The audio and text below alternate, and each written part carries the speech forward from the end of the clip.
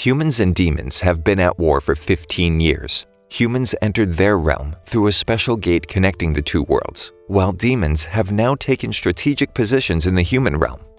A single hero and his party venture forth to the demon realm to slay the Demon King.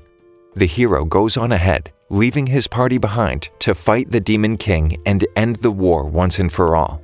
But upon arrival, he finds the castle void of life. Well, all except for a single woman claiming to be the Demon King. The hero believes it's a trick, but she's dead serious.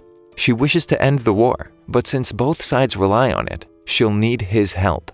He doesn't believe her, but she explains how the Central Nations provide food to the North, who can't grow their own, and the South prospers from all the trade and funds sent for the war effort. Then, in return, they provide security for the Central Nations. She hands Hero a lamp that shows people's memories and shows him how the Central Nations live without worry. If either side wins, they'll subjugate the other into slavery and eventually destroy themselves through civil war. Why else would they send a small group of 4 to dispatch with the Demon King, if not for them to fail? She uses the lamp to show him a hill that stands between the colonized world and the frontier. She wants to know what lies beyond it.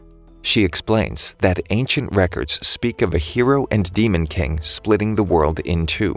Again, she asks him to become hers and swears to become his. They can work together in the shadows to alter the course of history and end the war on their terms. She values contract above all else. They pledge themselves to each other. When she goes to hug him, she accidentally touches the lamp and embarrasses herself by showing him a memory of her getting ready for his arrival. To his surprise, she then takes off her horns. Apparently, they're just for show. They use the gate and travel to the human realm. The Demon King chose a smaller village where their identity would remain a secret and allow them to experiment with new ways of doing things, like agriculture and trade. The head maid, who has always been by the king's side, greets them and congratulates them on their marriage.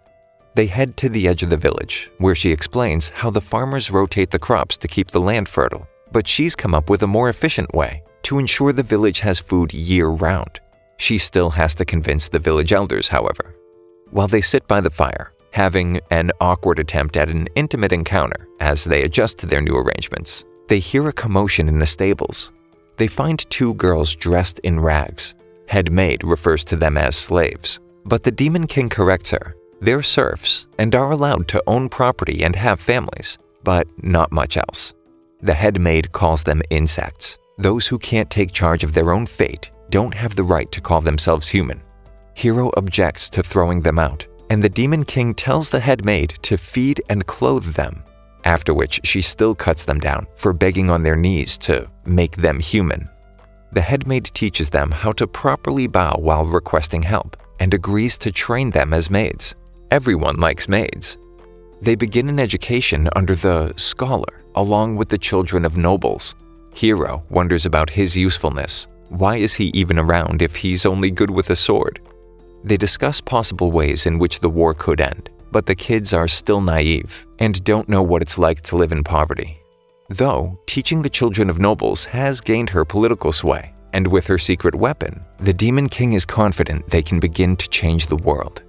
After 3 months, the farming experiment is going well, and the villagers begin to warm up to Hero and the Demon King. The 2 teleport to speak with the Lakeside Convent, a church dedicated to the spirit of light that oversees the general education of the populace, an ideal tool for influencing the masses. The Demon King introduces herself as the Crimson Scholar, while Hero goes by the White Swordsman. But the nun is one of Hero's old companions. He's surprised when she recognizes him, referring to her as Female Knight.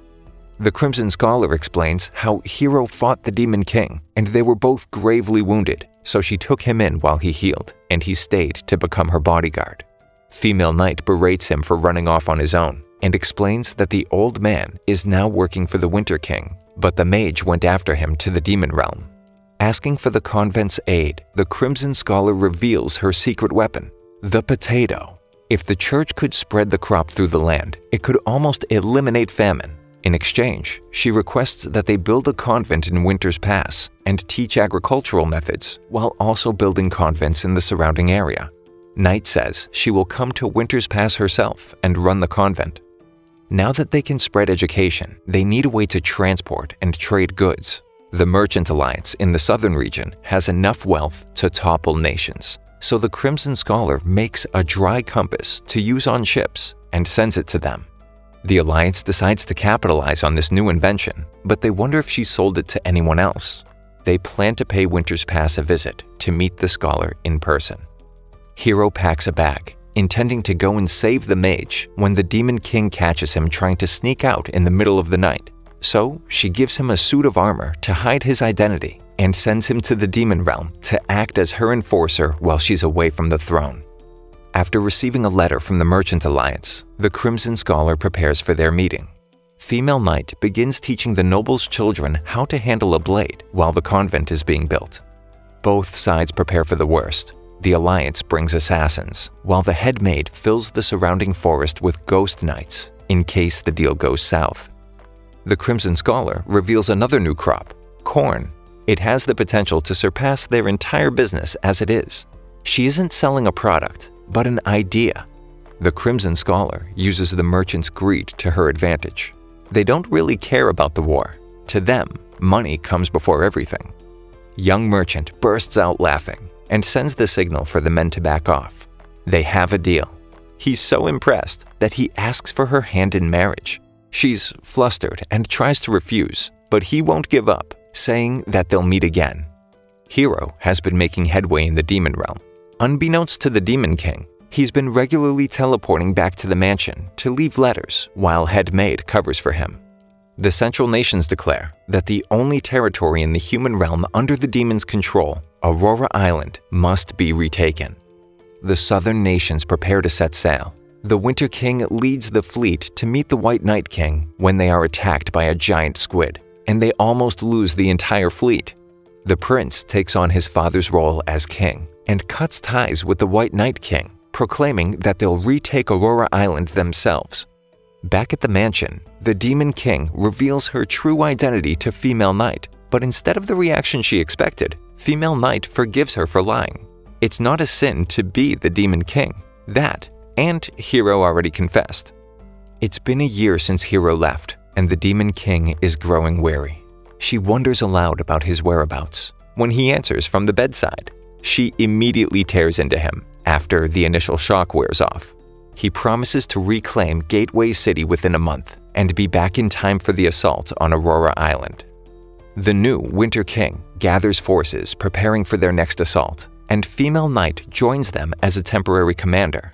Hero terrorizes the human population in Gateway City as the Black Knight with the help of illusions made by the fairies and uses Nightmare Thrush to give them unending nightmares. The soldiers begin requesting to go home. The Crimson Scholar shows up to meet the Winter King in person, who thanks her for all her help.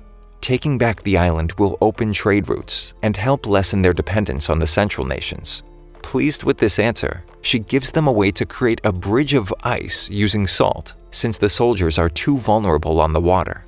They successfully push the demons back, but now their leader is forcing the humans to lay siege. But without more manpower, they have no chance to take the keep. But the Crimson Scholar isn't done with her plan. An army approaches from the south. Though it isn't demons, they're the soldiers leaving Gateway City. The commander defected under the guise of sending reinforcements. The city's new commander proclaims that Gateway City will be a haven for both humans and demons alike.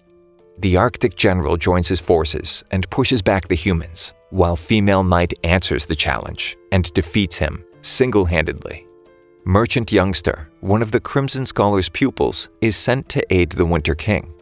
Hero meets with the council in Gateway City the following day as the Black Knight. They are throwing a festival to try and bring the human and demon populations together. Hero speaks with the human commander when he's suddenly confronted by the Fire Dragon Princess. She wishes to marry him and won't take no for an answer. The commander who deserted the fight in the Battle of Aurora Island is judged by the church and sentenced to death. The Demon King brings Hero and the older sister maid to the Iron Kingdom, where she reveals her newest innovation, the printing press. Female Knight and the Demon King run into each other outside of Hero's room and argue over who gets to sleep in his bed. They both end up sleeping in his bed, but Hiro is too exhausted to deal with them and pretends to be sleeping. The Demon King tells Female Knight she must go back to the demon realm to renew her rule through a special ritual, so she must protect him while she's away. Before the Demon King leaves, she gives the older sister maid a ring that makes anyone who wears it look like her, in case anyone needs to see the Crimson Scholar in person or wonders about her absence. The White Night King frees the commander before he's executed, and they plot to destroy the Winter King and any hope of peace in Gateway City. Young Merchant visits the mansion to meet with the Crimson Scholar, but he sees through older sister maid's disguise while she wears the ring. Hiro steps in and decides to take him to the demon realm to show him Gateway City and the potential of humans and demons living together and what that would mean for the Merchant Alliance. The Demon King visits the mage in the outer library before entering the ritual chamber and tells the head maid that if she comes out a different person, but the head maid interrupts and promises to slay her where she stands. Female Knight pledges her sword to Hiro, who then knights her. Since she can't have the same relationship that he and the Demon King have, this is the only way for her to swear her loyalty to him. A representative from the church visits the Winter King and declares the Crimson Scholar a heretic, since the potato is a demon crop. The old man and the Winter King go to Winter's Pass to discuss a game plan. Hiro asks older sister maid to let herself get arrested while wearing the ring. If anything goes wrong, he'll save her. Older sister maid gets ready to face the crowd, feeling powerless and afraid. The messenger is met by the Winter King, who hands over older sister maid as promised. She's immediately flogged, and the crowd wonders why the church would do such a thing, and if she really is a heretic. Older sister maid decides to speak up and relays the story of her childhood as a serf and how she, along with her sister, were taken in and shown kindness. Despite doubting herself, she gives a passionate speech about her difficulties becoming a human. What makes someone human is the freedom to choose and truly believe in yourself, not simply follow orders blindly. The messenger is having none of it and tells the crowd to stone her, but if they do, they relinquish their right to choose and their humanity. In the words of the head maid, she pleads with the crowd to not become insects. The crowd turns on the church and begins throwing stones at the messenger. The Winter King stops the executioner and declares that they will not kneel to the church, and Female Knight proclaims the Crimson Scholar a saint, to the crowd's relief. Instead of being mad that older sister maid didn't wait for him, Hiro commends her on her speech. Now, the Winter King has basically declared war on the church and the Central Nations, so he meets with his council and they decide to free the serfs.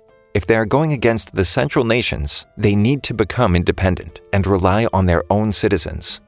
In retaliation to the church's actions, the Lakeside Convent decides to build their own church with their own teachings and break ties with the Central Church. The Southern nations join together in defiance and encourage immigration with lower taxes and the end of serfdom.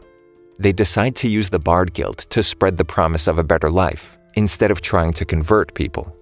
Young Merchant begins buying wheat and issuing contracts to buy the next harvest at a fixed price. The price of food begins to increase at an alarming rate, as per his plans.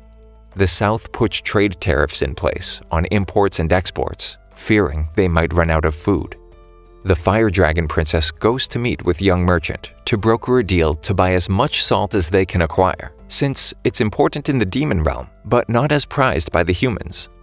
The Central Church sends a letter of excommunication in response to the tariffs, but Hiro says it's too soon. They're still waiting for the Demon King to return. Hiro asks the Winter King to avoid casualties on both sides for as long as he can, now that war has been declared on the South. Young Merchant and Fire Dragon Princess receive news that the church supports Central in issuing a new currency to combat inflation. Meanwhile, the White Night King plans a surprise attack on the Iron Kingdom for tempting the serfs in his kingdom with freedom, leaving his country without a workforce. While the Winter King and Hiro plan their strategy, a messenger bursts through the door, alerting them to an army of demons marching from the south. Hiro decides to fight the demons himself in order to avoid fighting a war on two fronts. Merchant Youngster figures out young merchant's plans while meeting with him and Fire Dragon Princess. They make a deal to set up banks in the southern nations, establishing a dual currency system and extending trade into the demon realm. Hiro discovers that it's the Blue Demon clan marching from the south, where he is surprised by a female magician who goes into a frenzy, taking out the entire army with a single spell. She tells Hiro to destroy the gate connecting the two worlds and to fly downwards into the pillar of smoke. The Demon King emerges from the chamber, but is possessed by the previous Demon Kings, bent on destruction. Headmaid attempts to stop her, but is completely powerless as the Demon King severs her arm with a single blow. The forces guarding the border spot the White Knight King's men approaching on horseback. They don't have enough men to fight them head-on, so they devise a strategy to split the enemy forces and pick them off with crossbows. The enemy commander falls into their trap, telling his forces to use their mobility and speed to spread out. This only isolates them and plays right into the defending commander's hands. Hiro is shocked to find that the demon realm is beneath the human realm. The two aren't separate, they're connected. He speeds towards the Demon King's castle. Despite the headmaid's attempt to trap her in the chamber, Hiro flies in and breaks through the door. The Demon King greets Hiro innocently, but Headmaid warns him just in time to stop her scythe from cutting him in two. Female magician delivers a message the Crimson Scholar gave her in the outer library, the instructions to cure smallpox in a bid to make peace, and that the Crimson Scholar has actually been a demon this whole time. Hiro attempts to remind the Demon King of their promise as they face off. He eventually convinces her to break free, and she dispels the previous Demon Kings possessing her body. The commander who defected in Gateway City finds older and younger sister maid, believing she's the Crimson Scholar. But another disciple of the Crimson Scholar, Warrior Youngster, steps in to save them. The two clash swords, and they fall down an elevator shaft. To their surprise, the sisters rush to find him, only to discover that the commander is dead at the bottom. To their relief, Warrior Youngster calls out from within the shaft. A group of mercenaries grows tired of Central Command and decides to attack the Southern Army camp, where Female Knight catches them off guard, defeating them with hit-and-run tactics. The reinforcements the South has been waiting for arrive in the form of snowfall, forcing the Central Army to retreat. In the Central Nations, it turns out the leaders have been plotting with the Blue Demons, along with the Church. They are the real conspirators responsible for the war. Now, they plan a new crusade against the South, but this time, they have the upper hand. They stole designs to build firearms from the Crimson Scholar. In the Demon Realm, the Demon King addresses her subjects, proclaiming she is alive and well and that Gateway City has been reclaimed. She presents Hiro, the Black Knight, as her loyal sword and general. But when he steps out, nobody is impressed with his lackluster display. That is, until he uses his true power and blows up a mountain peak. Despite all of the trade alliances and headway they've made in the human realm, the demons are ready for an all-out war with the humans, to the Demon King's dismay. Hiro assures her there is still a lot of work to do, but hope isn't lost. They can still end the war once and for all. Thank you for sticking until the end. Subscribe for more videos like this.